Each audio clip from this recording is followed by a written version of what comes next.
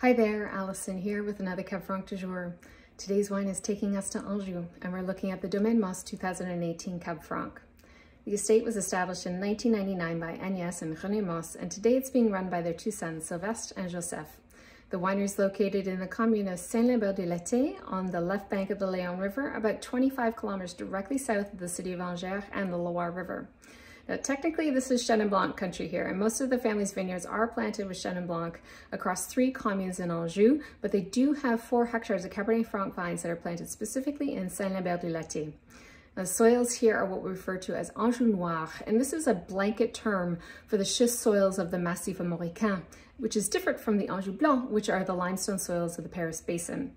Now, similarly to the limestone soils of the Paris Basin, the schist soils of Anjou are quite varied in terms of their origin. So where we're situated here along the Layon River, there is a fault, and this has created 2 distinct areas of schist soils on either side of the Layon River. So where Saint-Lambert-du-Lattay is located, we are on the left bank of the Layon River, and this is where we find the Brioverian schist. And this was formed during the Precambrian period and makes it some of the oldest soils in all of France. On the right bank of the Layon River, where we find the great sweet wine crus of Bonnezeau and Cardechaume, is where we find the Devonian or the Saint-Georges schist, as well as the Carboniferous sandstone. And these 2 soils were formed several hundreds of millions of years after the schist soils of the left bank of the Layon River. Now, I've mentioned this before, but when it comes to Cab Franc on schist, site selection is really critical. So where the family's vines are located, these are either at the foot of the slope or on the flatter vineyards where we find a deeper topsoil, and in this case it's predominantly clay with a mix of sand and quartz. And the combination of the deep topsoil, which sort of lessens the impact of the schist, as well as the clay, which adds moisture retention, these 2 factors combine to kind of create a really happy place for Cabernet Franc. Now, the vines are 30 years of age, and they're all farmed organically.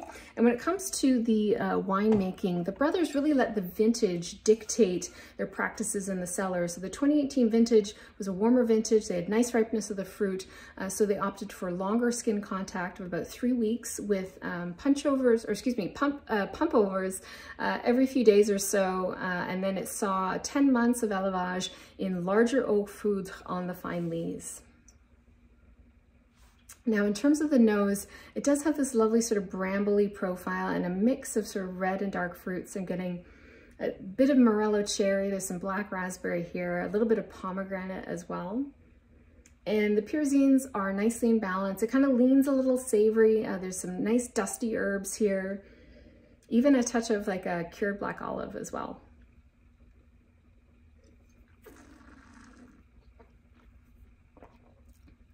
Now, in terms of the acid, got nice bright acidity here.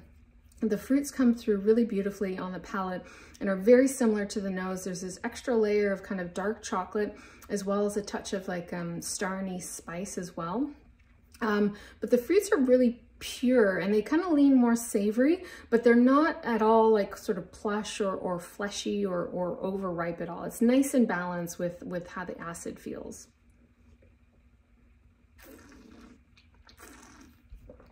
Now, the tannins are quite distinctive. They're firm, they kind of have a velvety texture to them as well, and they're tightly woven too.